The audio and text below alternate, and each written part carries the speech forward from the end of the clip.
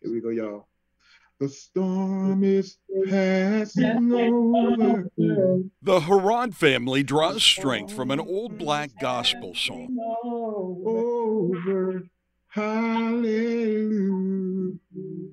Singing it to their mother, who, along with her husband, is still in the burn unit at a Washington hospital. And when I sing that to her, I can see her move, and she would get emotional even in her bandages.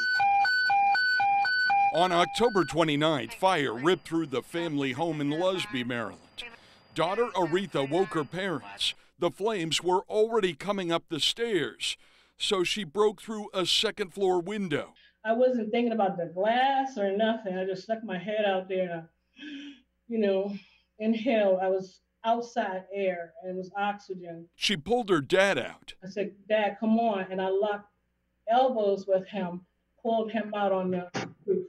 He jumped off the roof and grabbed his wife Linda through a first-floor window. And he broke the glass and pulled my mom out of the house. The family had lived in the modest home for nearly 50 years. Investigators suspect some kind of electrical issue touched off the fire, but there was so much damage, the state fire marshal has had to leave the cause undetermined. We lost everything.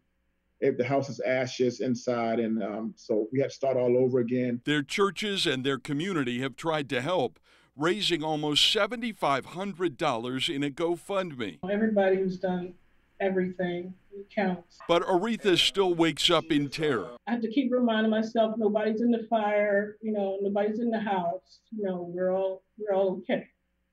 We're all out of the house. Faith, family, and friends are helping them get through this darkest year. The storm is passing over. Bruce LaShan, WUSA 9. If you want to help this family, it's the Owen Harrod Family House Fire Relief Fund on GoFundMe.